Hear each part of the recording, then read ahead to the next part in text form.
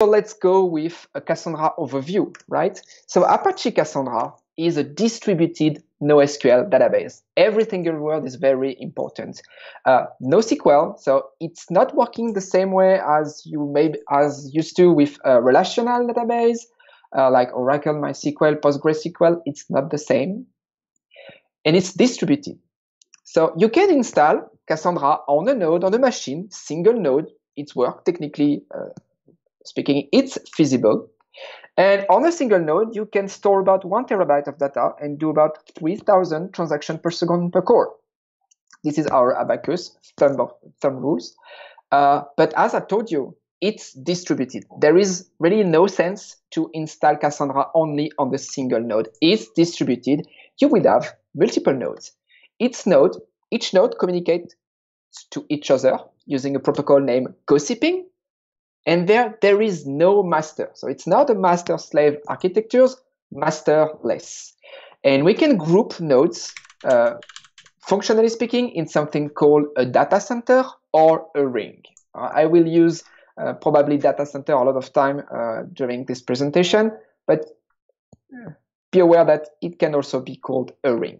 So what's the use case with such distributed stuff? Well, first, you need more capacity, you simply add new nodes. And you need more throughput, you simply add new nodes. So we hide here the green, the red, and the purple names database. You know, you can always scratch, you can always change a benchmark to say what you want him to say. But what's important here is you can see the progression. You know, the more nodes you add, the more throughput you have, and it scales linearly. And this is quite the only database who can scale linearly. And we do have customers and users of Apache Cassandra open source out there with hundreds of thousands of nodes. Okay, multiple petabytes online, and so first range of use case, it's scale linearly. So it's not putting a lot of CPU or RAM on a single node. No, here we are more commodity hardware, add multiple small nodes, and you scale horizontally instead of vertically. I want to say a word here. Can you have a slide back? So guys, usually we scale things horizontally, so adding new nodes, or vertically, replacing old node with a more powerful node. Those who did that vertically know how very soon it becomes extremely expensive. And the more data you store, the more clients you have to go to extreme scale with vertical scaling to the very extreme prices. And with horizontal scaling, you still scale not only your data and for output linearly, but also scale your money, cloud costs linearly, which is also very great when you handle petabytes over the world. Yeah. So this is my data center with 7 nodes. And now let's say I would like to create a table in there, single table. So full disclosure, in Cassandra, you put tables, no JSON, no key value. It's a table. Okay, in the table, you will specify one column that will be called a partition key. It could be multiple columns, but let's say 1. And even with, let's say, 10 records, this is how the record will be stored in Cassandra cluster, okay? Based on the value of the partition key, values are distributing among the node around the data center. That means select star from a table is not a good use case for Cassandra. Don't do it. You would like to provide the values in red, which is a partition key, and then start working on the single node because all the data will lay on the node you are working on. So the red column, the partition key, will be in your workflows. Okay, move forward. So data is distributed around the cluster, but even with this very simple sample, you can tell that, yeah, if I choose to say first letter of the country name could be the value of could be the partition key. Yeah, that's not good enough because most of the data will be on the same node. You will have what we call the data skew, and a single node do all the work. And this is the reason why Cassandra has an internal mechanism to distribute evenly the keys around the cluster. When you hash the partition key, you get a number, which is called a token, and a hashing function ensures that the token distribution is evenly distributed around your node. And a node acts not only as a single node to distribute the tokens, but multiple virtual nodes. And that way, your data is evenly distributing among the node, and each node is in charge of a token range. So a fraction of the whole table. Cedric? Yes? I want to have a word about why it happens and why do we need that. That's not just a crazy idea of some evil genius. There is a very serious background behind that. So take a look. When we think of Cassandra, we have to think of three things. How it was designed, why it was designed to be this way, to be working this way. Cassandra is designed to be, first, working with any amount of information. You have 10 megabytes of data, that's fine, but usually don't use Cassandra with 10 megabytes. You have hundreds megabytes, you have hundreds terabytes, it's still fine. You have petabytes, Cassandra handles it. So any amounts of data, point number one. Point number two, which is even more important, Cassandra is designed to be extremely quick and moreover predictably quick when working with C.1 tremendous amounts of data. And trust me, it's not easy to be very quick when you work with petabytes. And third one, we will discover in a moment, that's about distribution. So, to close it up, when you work with big data, you cannot store all your data on a single server. It will be or not possible or simply too expensive, and you definitely will not be able to make it so scalable as Cassandra does. Cedric? Yep, thank you for that. Okay, so how does it work? Well, I do have a value to insert into this data center. I just come, my partition key, let's say called data, is hashed, created a token. Here my token is 59, and I can contact any of the node. Remember, there is no master. I can pick any of the node. These nodes say, oh, I'm in charge of this range of token. 59 is not part of my range of token. So I will move the correct value to the correct replica node. Doing that, I'm a coordinator node, and I will send the value to the replica node. But guess what? Data is distributed, but data is also replicated. The variable to set up the replication is RF, replication factor. So here, if I set replication factor 2, now a range of token is stored in 2 nodes. And when I contact one node to say, I would like to store 59, now the coordinator node needs to send the data to 2 replicas. Best practice is to go to replication factor 3, and we will see later why it has to be an odd number. So now I can send my data to the 3 replica. So remember, data is distributed, data is replicated, and there is no master. What does it mean? That means you can lose any of the nodes from the data center. It's not a big deal at all. You can lose a node. So what will happen if one node goes down? Well, I need to insert 59 again. This coordinator node will send the data into the 2 remaining replica, and it will store the value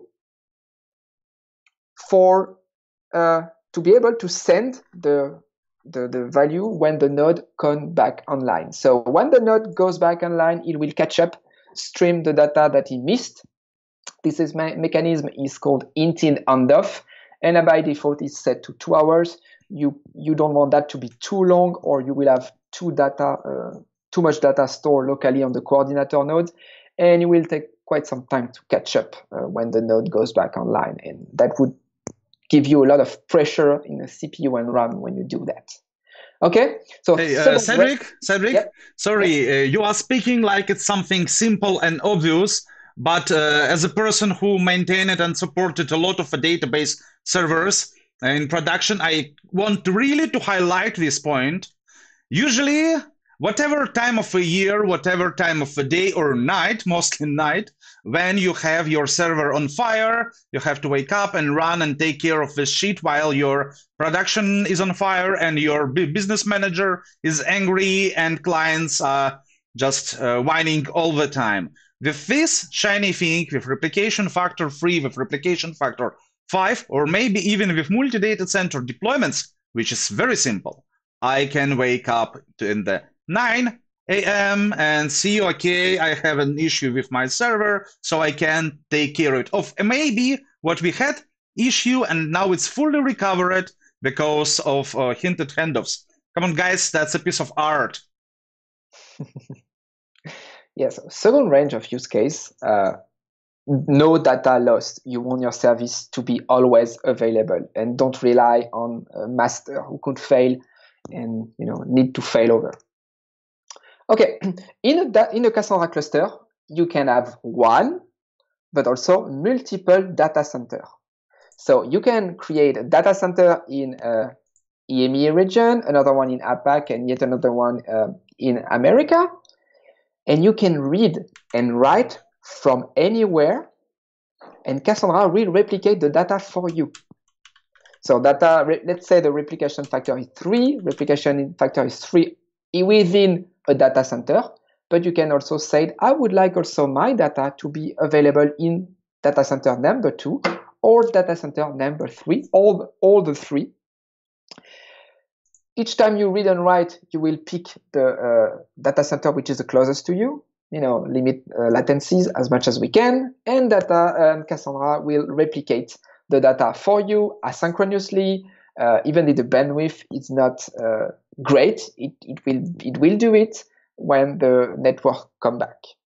So this is very useful for geographic global company. So this is the reason why, let's say that Uber, Apple, and all the web giants use this massively and contribute to Apache Cassandra, because those guys do have a global user base.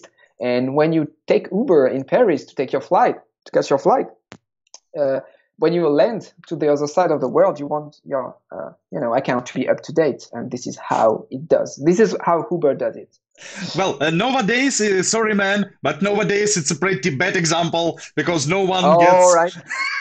I did not that on purpose, Yeah, but I mean, it's still good. So let's pick another sample. Netflix. Yeah, Netflix, yeah. I've heard of a Netflix.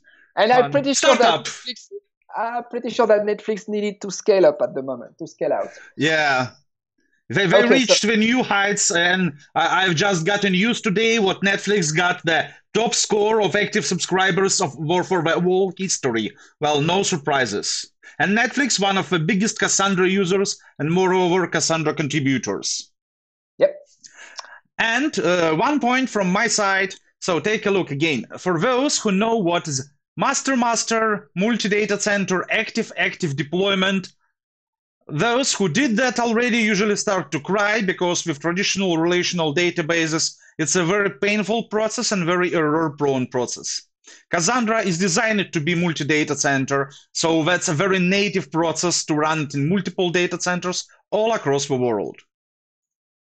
Yes, and what can be done around the world can also be done technically speaking. You can install a data center in on-premise or on any cloud provider, public or private. To be honest, Cassandra is on most marketplace right now. Some also provide the service as a service. So simply create a data center on the cloud provider you like, make those data center part of the same cluster, and now you do have a single data layer available everywhere. Okay, that's not magic. Technical people will say, what about communication from cloud to cloud? Yeah, you still need to open the correct IP port and do some VPC peering, but you don't need a very good bandwidth. Cassandra will work how it can. It will replicate when the bandwidth is there. So very good use case, single technology to have the same data layer available all across the clouds. Okay, next time I should pick a Menti question for this one. Yeah, definitely. Okay, so in a distributed system, there is a famous theorem, the CAP theorem or Mark-Blue theorem, telling that you cannot achieve three things at the same time. Consistency, that means all the nodes have the same data and are in sync. Availability, you can lose any of the node, it's not a big deal. And partition tolerance, you lose the network between two nodes. And in master-slave architectures, as Alex told, if you lose the network between the master and the slaves, then the part of the network with only the slaves will have to elect a new master. And when the network goes back, you do have two masters in the cluster now, and you do have what we call the split brains problem. So famous technology, master-slave using that, CP or Kafka. Cassandra, with everything we told you, by default is available. You can lose any of the node, and it's partition tolerant. You can lose a network between nodes, between data center. It's not a big deal. We do have the int-number to help you. So what about the consistency? Well, by default, you cannot. It's not the priority to have the consistency. So don't worry. Be happy. Okay. But by configuration, by design, you can be as consistent as you want. But if you move to consistency, you might lose availability because you cannot have everything. Yep. I want to add here something. So in the fantastic world of ponies and unicorns and rainbows, it all works perfectly even on the distributed systems, and you have consistency, availability, and partition tolerance at the same time. If you have a ticket to get to this country, please send it to me. I really need one. So everyone who works with the cloud or even with some custom data centers know everything what can be broken will be broken. It's just a question of time. Network, power, whatever you have, it will be broken at some point. Then at the time of a failure, at the time of a bad network, you have to decide availability and partition tolerance or consistency and partition tolerance. And the point is, first people call Cassandra available and partition tolerant. I prefer to call it configurably consistent and always partition tolerant. But there is a really nice trick to be all the time at the same time and consistent and available and partition tolerant on the consistency levels, which we will discuss very soon. Here we go with some magic. Yep. Okay. So tunable consistency, as you said, Alex. So here it's come. You do have a single data center. Client comes and want to store a data. So coordinator will replicate the data 3 times and send the data to the 3 replica. For each request, you will define a parameter named the consistency level. And it will say to the coordinator node, how much time do you need to wait until you can consider that the query is successful? So here, the first sample is CL1, consistency level 1. You only need to have the acknowledgement of one node. And then you can tell the client, request is success. Other node would have the mutation, the modification later on. But at the point where the client gets the acknowledgement, maybe only one is up to date. Most common pattern is quorum. You do want the majority of the node. And this is why the replication factor is an odd number, because it's easier to get a majority. Here, you want only 2 acknowledgements over 3 replica to say that the request is successful. If you would have replication factor 4, then first you lose some space, okay, because now data is replicated 4 times. But also now you need 3 acknowledgements to get your request to be successful, so it's slower. And that's the reason why replication factor 3 is 90% of the time. Sometimes you can go up to replication factor 5 because you are maybe on hostile environment. You can lose multiple nodes depending on which cloud you're running. Don't finger pointing anybody here. Okay. And you can also say consistency level 1. And if you look that, now you are fully consistent. That means when the client gets acknowledged, you are sure you can ensure that all replicas are up to date. But, and now if you lose any of the node, the request failed. So you are not available anymore because you need all the replica to be running to make this query successful. Yep. Okay. You remember our CAP circle? When you set consistency level all, you move Cassandra to fully consistent and fully partition tolerant, but not highly available anymore. And at the moment you write a query and you have one node not available for any reason, you will get an exception like, okay, I cannot reach desired consistency level. It's just not possible. One of the nodes is not responsive. Please try again later.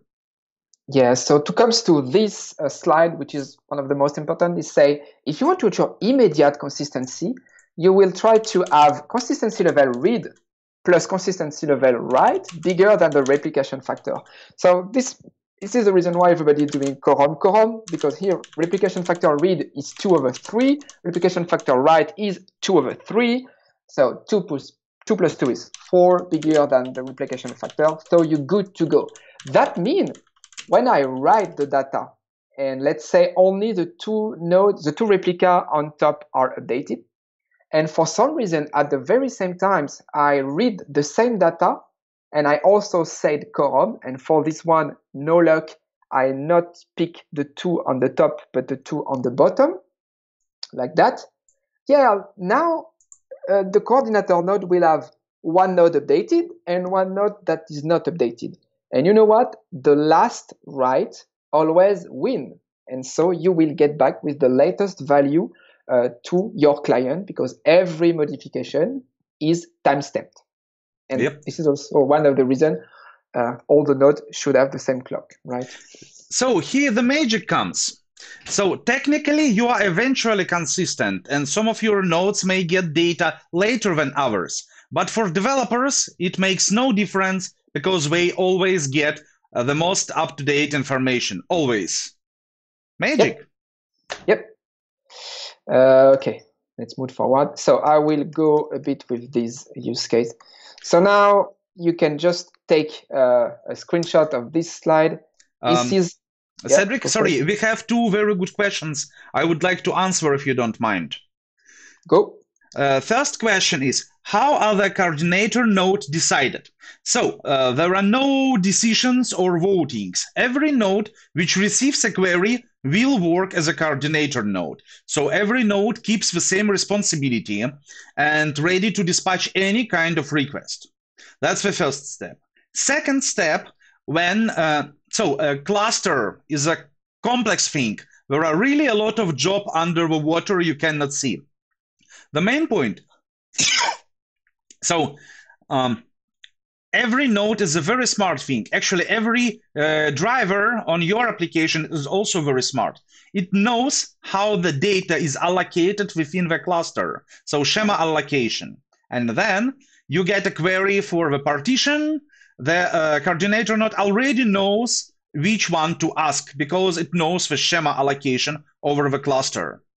That's the first point. And by the way, your driver does the same job. So as soon as the Cassandra driver connects to a cluster, it will load data allocation schema and ask the particular node responsible for this data, so we can avoid one more network request. Cassandra is very well optimized.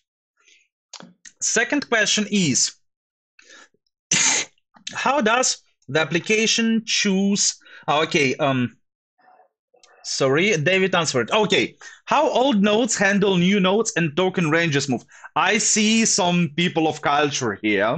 I see some people with production database experience, because yes, that's a really great question. The answer is Cassandra cluster handles new nodes and also discarding of old nodes fully automatically. So when you add a new node, data shuffles to the new node fully automatically, and the load on other nodes will be decreased. Some data is moved in complete automated manner, and then you discard an old node and want to move it out, it's completely fine.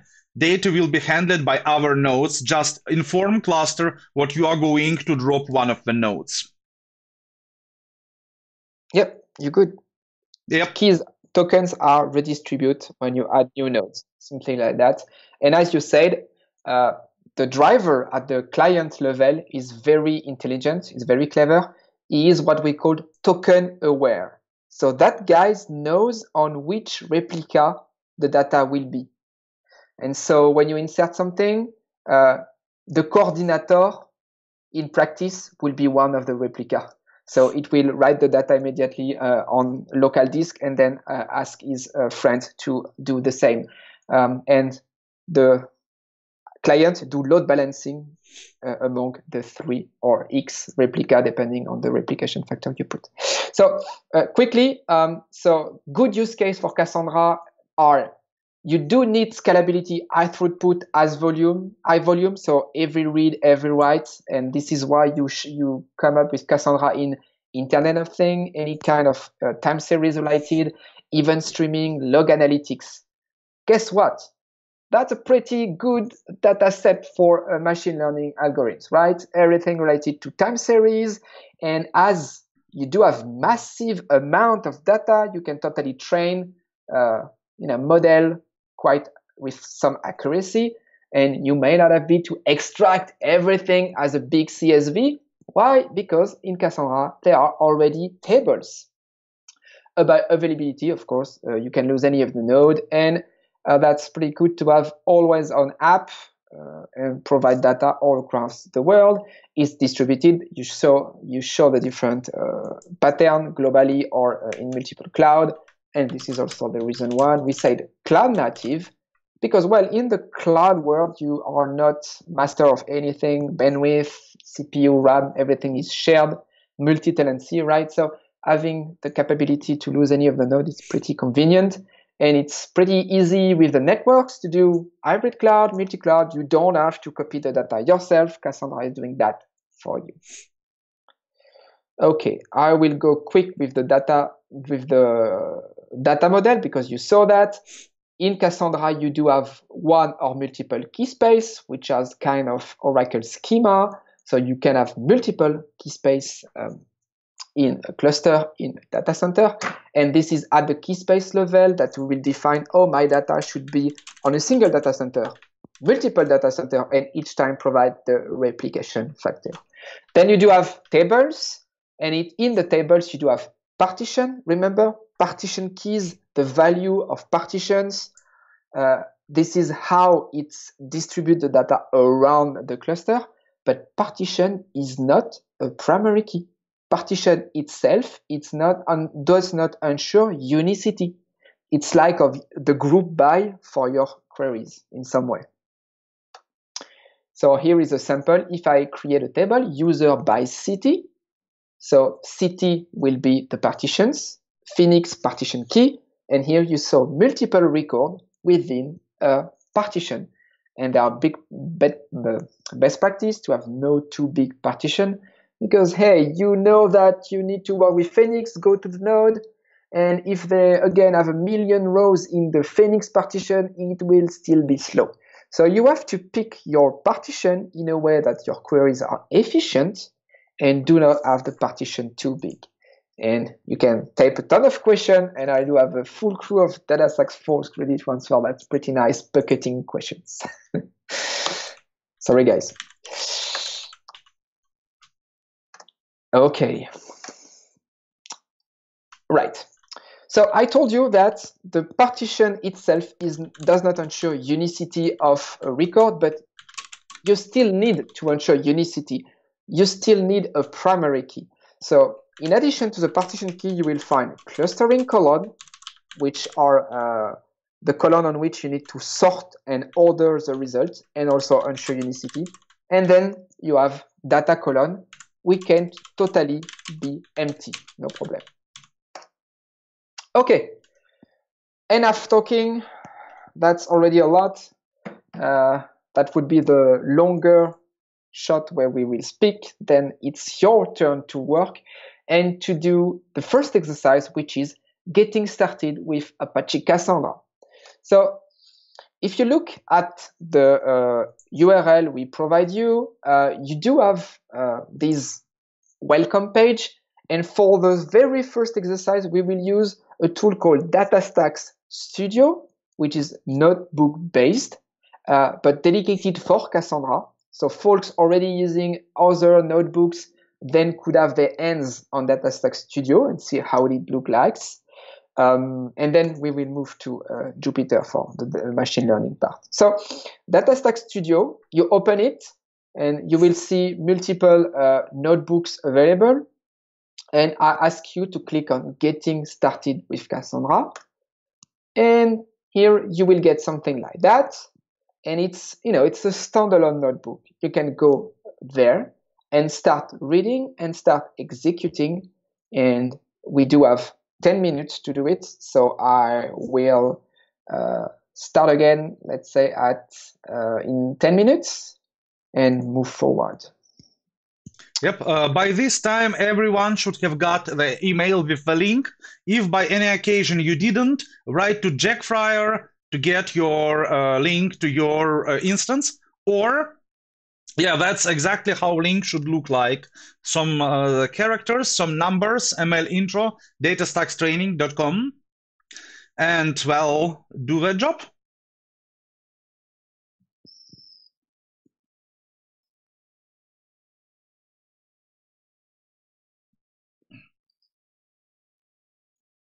Mm-hmm.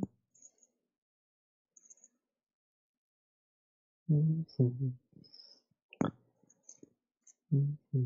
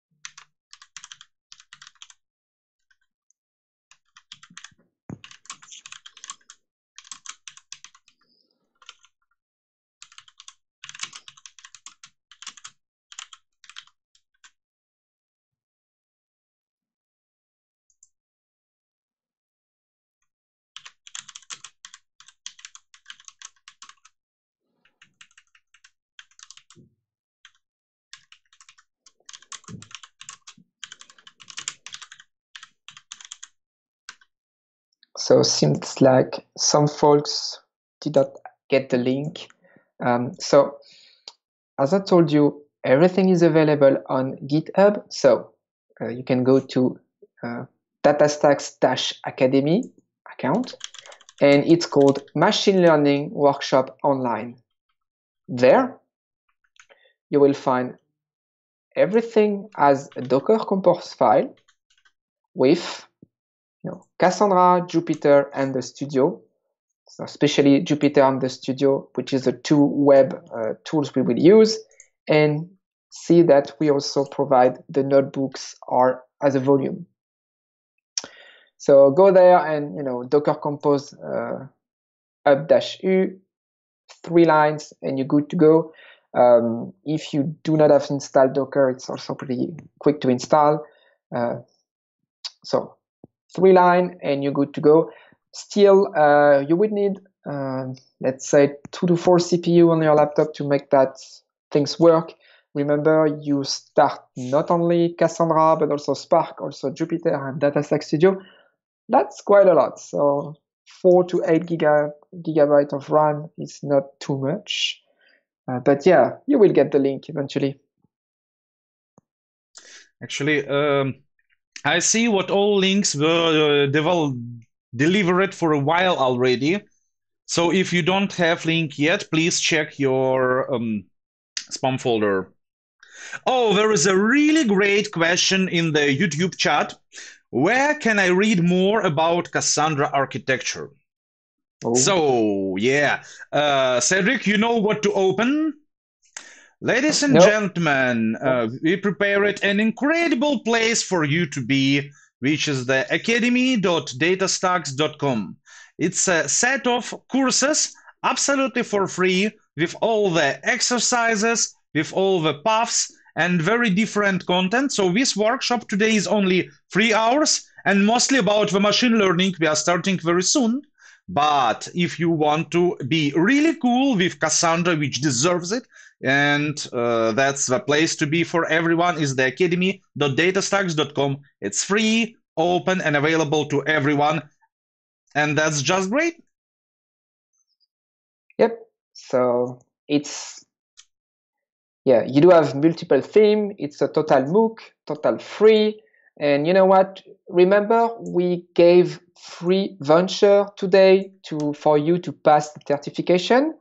And so to be able to pass the certification, you will have to train a little bit. And you do have all the training needed on the Academy. And so to pass the developer certification, you should take DS101, 201, and 220. And if you want to have the admin, you can also pass 210. So both are free. You can take both. You don't have to get the voucher immediately. You simply have to fill the form we gave you on Discord, and we'll give you the link again and again for you to, put your name, the email address you would use in Academy, and work on those MOOC. When you feel ready, send us an email, me and Jack, and we will get you a voucher. This voucher is available for 30 days, passing the creation date. So you don't have to take it right now. Take your time. And if you are any issue about the courses you encounter, we are also available on community.datastacks.com. It's Stack Overflow for Cassandra, okay? It's totally free. Again, we can answer any question, can be on enterprise version, open source version. Here you go. Yep. There is a message in YouTube chat from Abdesh Kumar.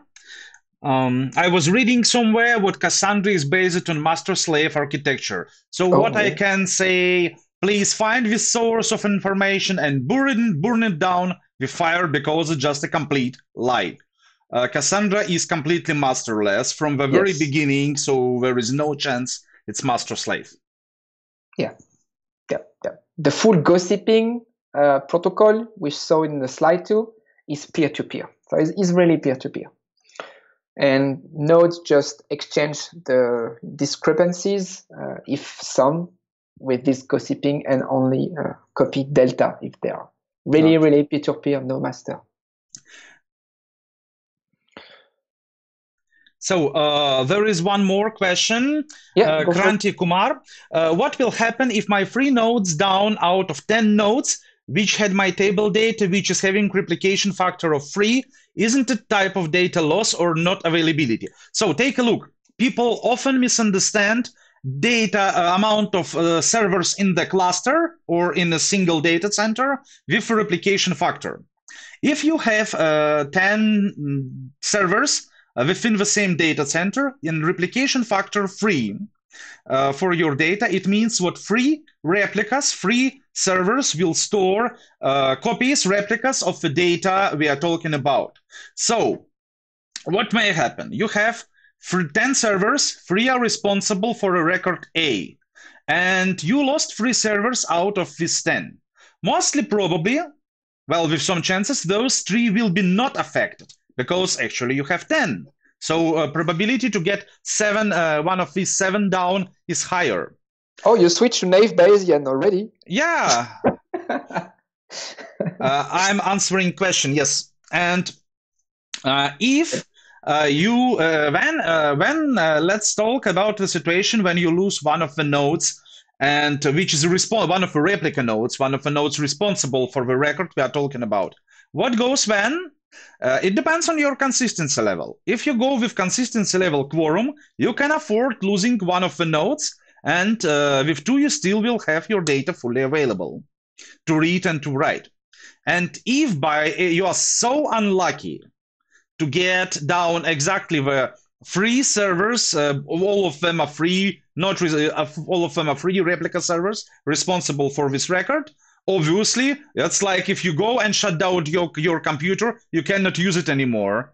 So to make data more available, what you want to have, you want to have or replication factor higher, or to have multi-data center deployment, because you can be fully available despite any disasters only when you are multi-data center. Within the single data center, there is always a chance to make your data unavailable just because your data center is down, and that happens. That happens with AWS, Google Compute Platform, and so on. That's the answer.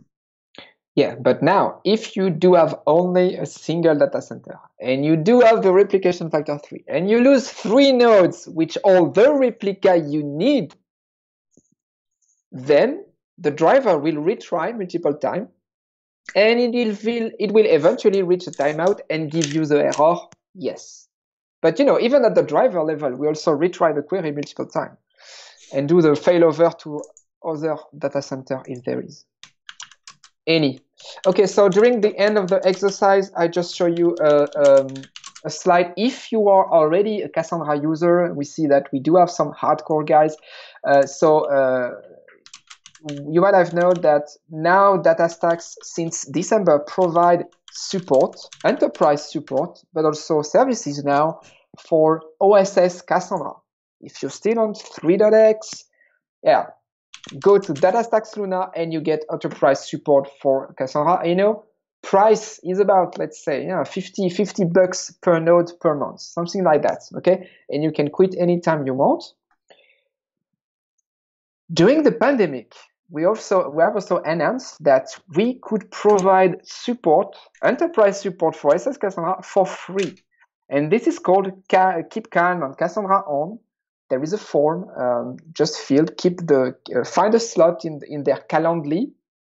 And yeah, you will get our solution architect ready to help you fine-tune your cluster if you need to for free, and it's only during pandemic. So we have also DataStax Astra, which is Cassandra as a service, which provide a free tier. You can use your GitHub account, Google account, go there, register, and you do have a 3-node cluster for you for free forever. It's a free tier. Okay, it's not me selling. I'm a community guy.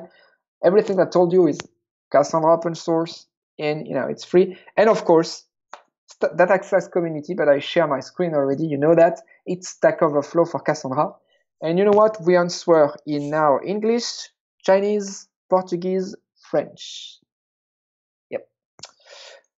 Okay, let's move on.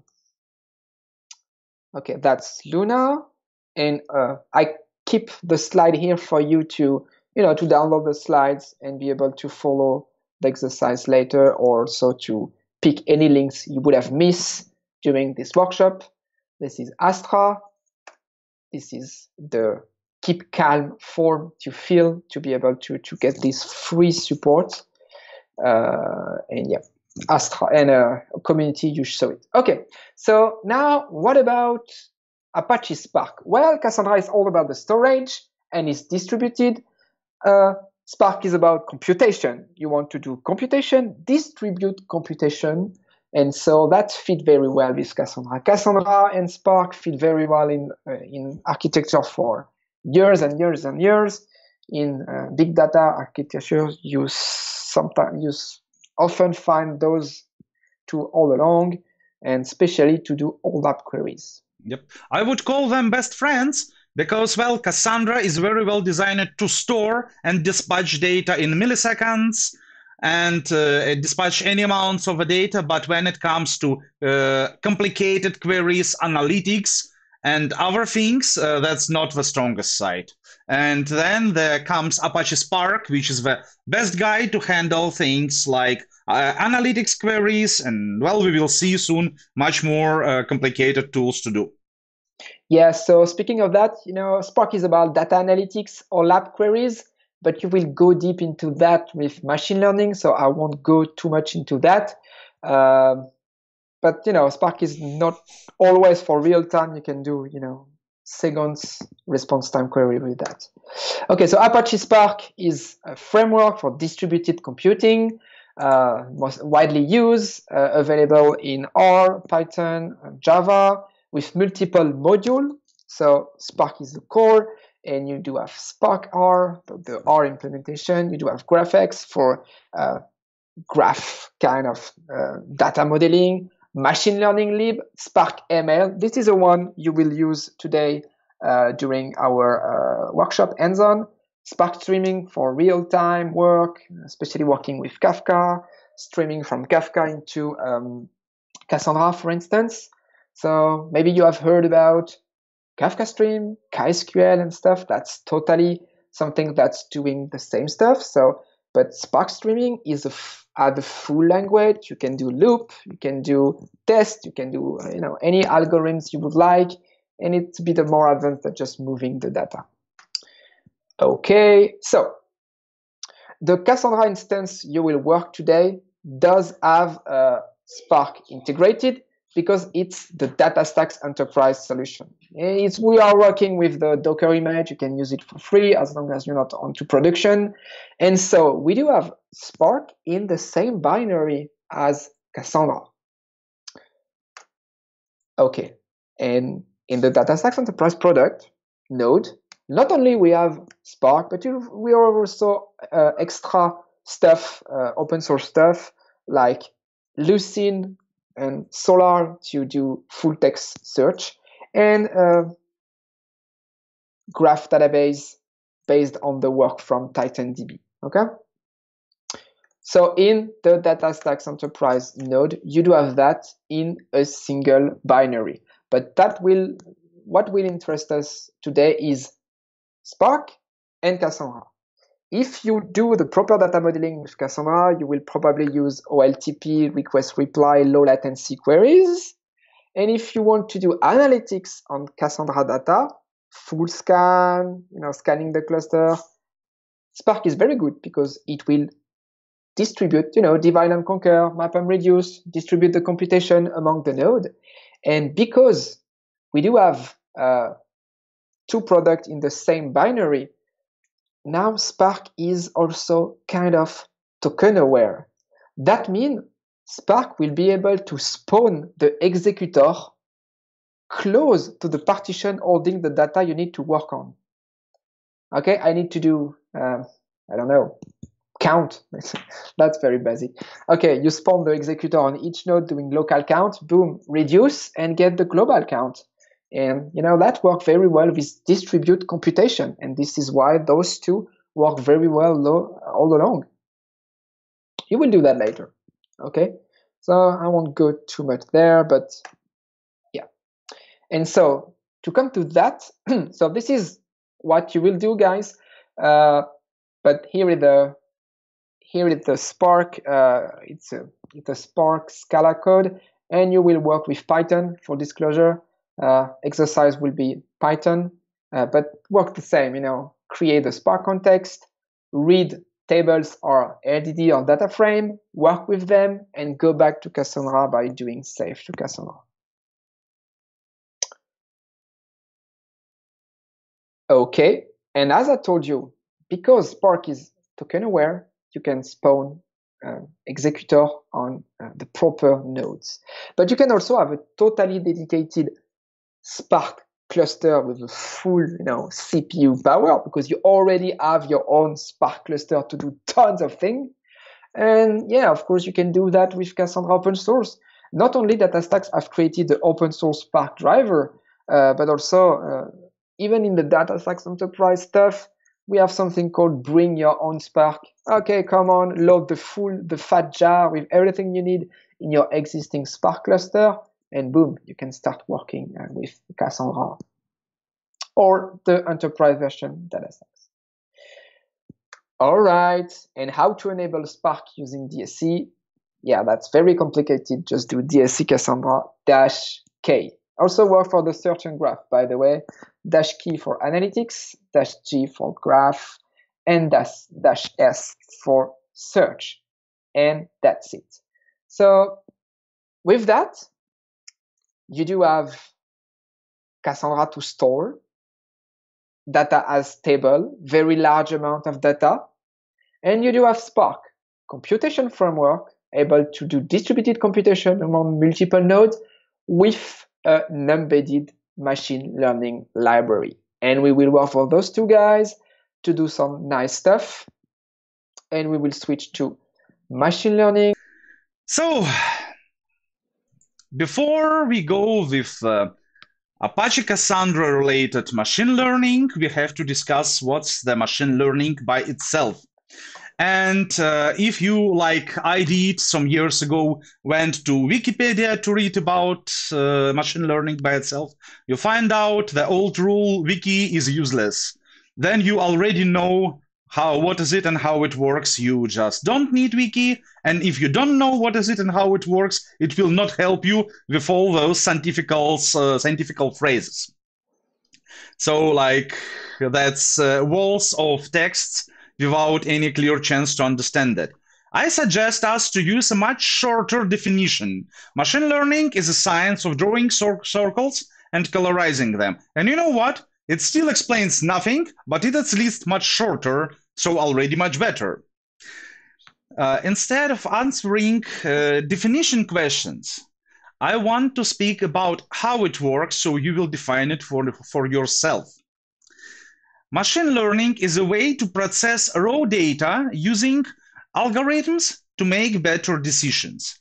And that's very simple, and basically all the process we will do later today is we will get some data, work with it using algorithms, and go with the decisions to show how it works.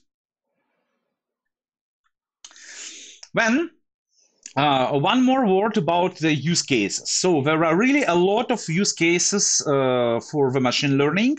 It exists for some time, and all the modern companies already using it more or less. And like, I don't know, Uber, Netflix, all the other guys of this size definitely using that. A lot of institutions, scientific companies, and so on. The most typical use cases from the applied point of view is forecasting for price, for ratings, for weather, for all the things like that. If you want to try to compute what's the estimated price or rating to be, for example, for something upcoming. Very often use cases in aberration detection for people to be able to catch a fraud, incoming fraud on the banking system, let's say, or an intrusion detection on the security system, or find a disease. Like that's a very up to time, very on time example, because well, disease findings are very important here. And then classification. Classification is also a very big topic. So for face recognitions, for any kind of categorizations, including, for example, spam detection. Basically, one of the first usages for machine learning was spam detection. And well, spam detection is a very typical case for the categorization, answering a very simple question if this email is spam or not. Also, recommendations, navigations, and many others. I hope in some years later you will suggest something very new, your very own use case. So, as we're speaking about raw data, I guess everyone understands what the raw data is, like the logs of people traveling with Uber, or logs of people buying something on Amazon, and so on and so forth. With algorithms, it's more interesting and maybe a bit not obvious, so we will talk a lot about algorithms in the future. There are really a lot of different algorithms. On the webinar some months ago, some people asked me like how to choose the best algorithm for my use case. And well, you know, it's really not easy to answer these questions. There are multiple approaches, and basically that's why all those companies, that's why we need the data scientists. Those are the people who find the best way to fit an algorithm into the situation, to process data and make better decisions. And there is no simple answer, I would say. Okay. There are multiple kinds of machine learning. Today we will speak about two most used and most, how to say, basic and good to start. Those are supervised and unsupervised machine learning. Rule of thumb, how to choose is that supervised or unsupervised. When you work with supervised machine learning, it's all the incoming data is already labeled. I will explain what it means in a moment. And for unsupervised, data is not labeled. Imagine we working with spam detector, based on the machine learning, of course. To build up and train our algorithm to prepare everything, we need to say yes, probably, or no, or to set some chance, like, okay, this email is 80% spam. We need to have an existing database of normal emails and spam emails to build then predictions using this data. What does that mean? Some people getting emails, push the button. This is spam, this is spam, this is not spam. Despite they still asking for money, but it's my uncle, that's completely fine. So it's not a spam. So it looks like. Unless you put that in the category, yeah. So when a lot of people mark the same email as a spam, we have database what this email has been dispatched 100,000 times and mark it as a spam out of like 100 times. Not all the people press the button, some people just delete, and so on. This case, we work with labeled entity. This email has been marked as spam before, and then using this email, we try to predict like next upcoming email, which is not labeled, if it's spam or not. So all the data we process it with algorithm has been labeled by someone, for example, by people like when we are speaking about emails. But that's not obviously not only about the emails. Also, operation is a fraud. We know when like we are working at bank and some client is calling to the operator and says like, okay, there are some money disappeared from my account. I didn't do this operation. And okay, it was a fraud. Let's take a look at that. And then we have a huge collection of different frauds, so we can work with this database. Again, data is labeled. And we can say, okay, this operation is a fraud, this email is a spam, this subscription was canceled. Like if you want to try to predict subscriptions, those are going to be canceled soon. That's also a very good use case to try to stop people from unsubscription with some, I don't know, special actions or offers. Typical case is a classification or a regression. We already have data with some labels on it. Good side of supervised learning is it's easy to test. So we train our algorithm. I will show you how it works later. And when using some kind of test data, training data, so we test data which we hide from algorithm, don't give it to algorithm, and then we run algorithm of a test data and see, okay, it works good or it works not really good. Second kind is an unsupervised machine learning. So obviously, that's a situation when data is not labeled and cannot be easily labeled, and it helps us to find some patterns in the data. Like a typical use case is an anomaly detection. We expect like something is wrong, but we can't really say, is it wrong or is it okay? What's the aberration? What's the situation?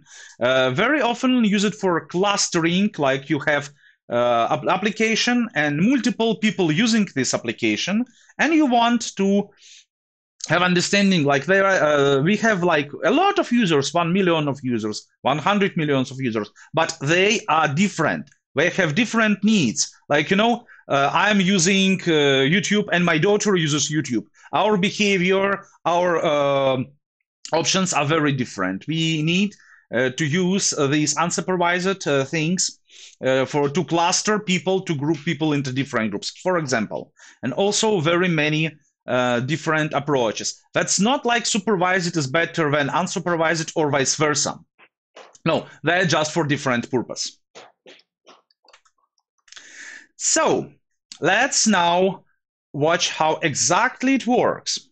Learning workflow.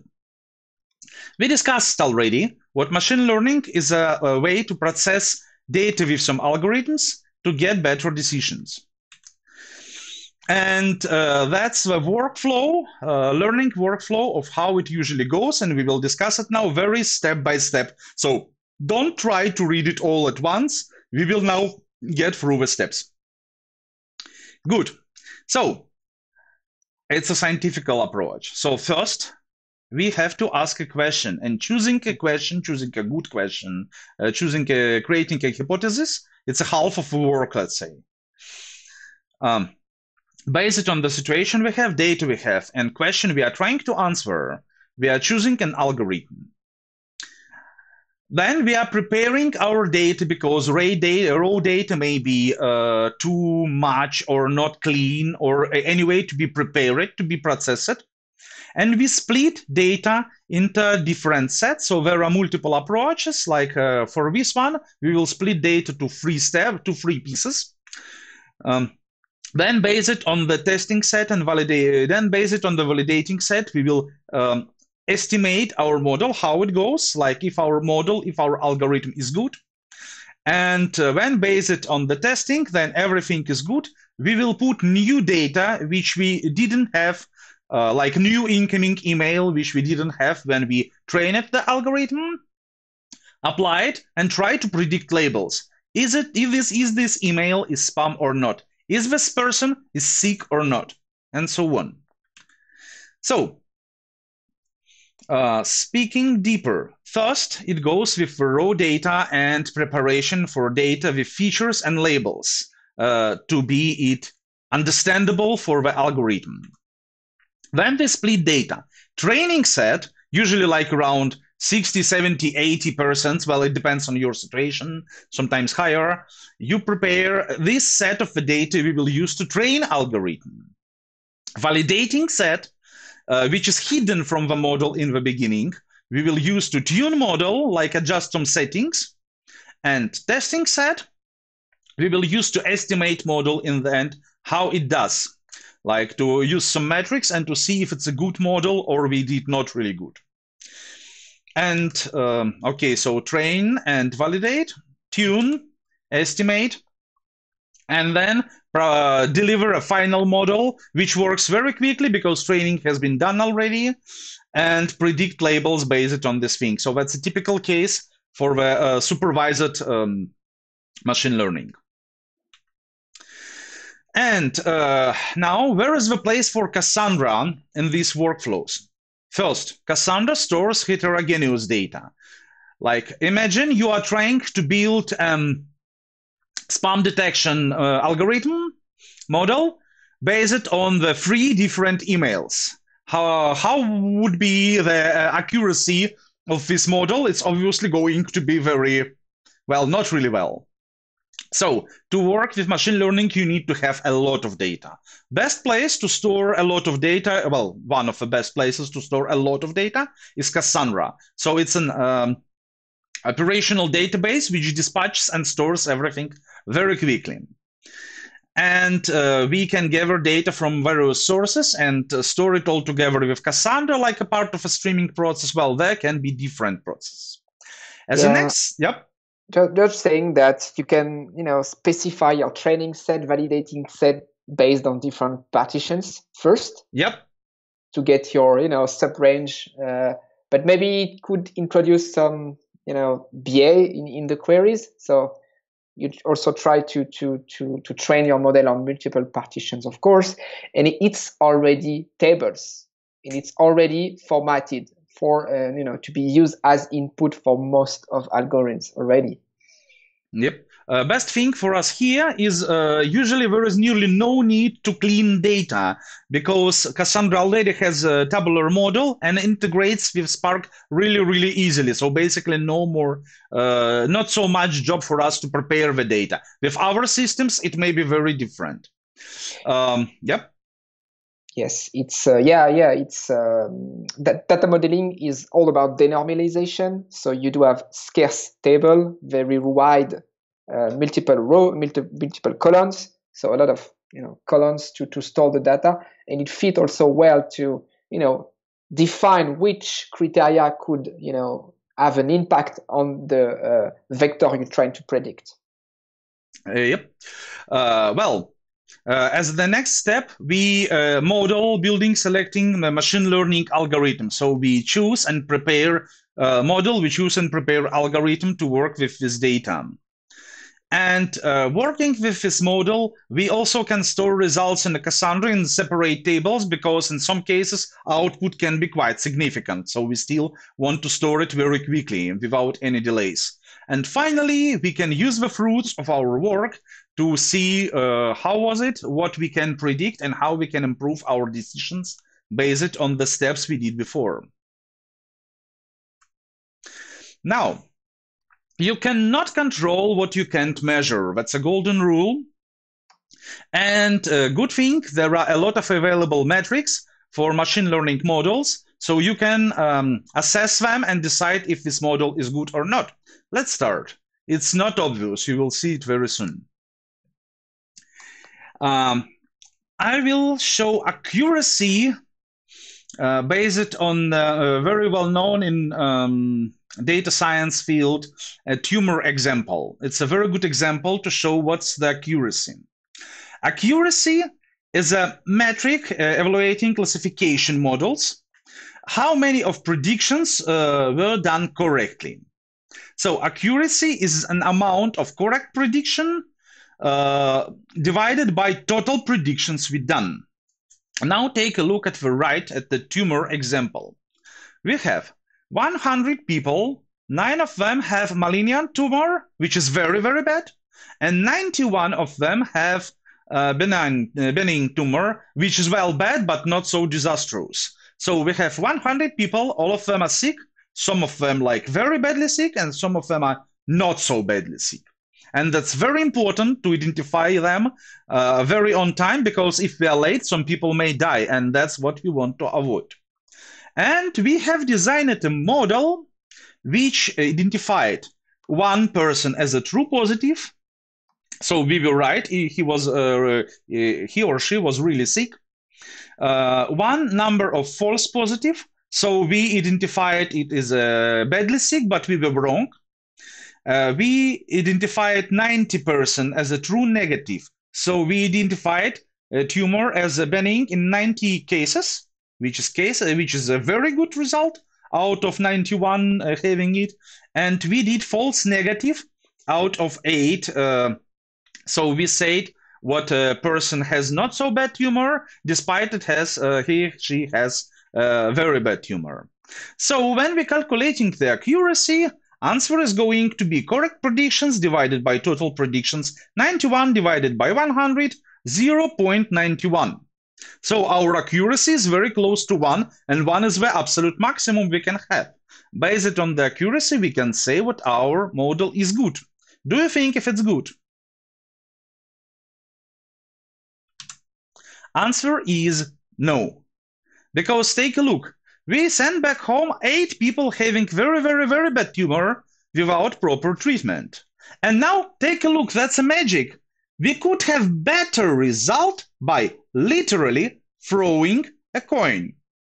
You throw a coin, you see, okay, sick, not sick, sick, not sick, sick, not sick. 50%, we would identify more seriously sick people just throwing a coin instead of all the algorithms we use it. So accuracy is a very special metric. Sometimes it's good, sometimes it's not so good. So stay and watch what you are doing. There are more metrics to help. 2 more metrics we want to discuss is a precision versus and recall. And those are very different. Precision, also known as positive predictive value. It counts only true positives out of all true and false positive. So for tumor example, precision is 0.5 because we identified 1 true positive out of 2 positives. Like take a look before. We identified 1 true positive, 1 false positive. So it makes 2. And as a result, 1 divided by 2 will be 0.5. Sensitivity, also known as a recall or sensitivity, it's the same. Counts correctly identified positives out of all real positives. So recall or sensitivity is an amount of true positives divided by all real positives. And for the example we gave, recall is 1 divided by 9, so 0.11, and that clearly signs what we have, well, not so good model. What's important for us to understand? There is one serious limitation. These metrics contradict each other.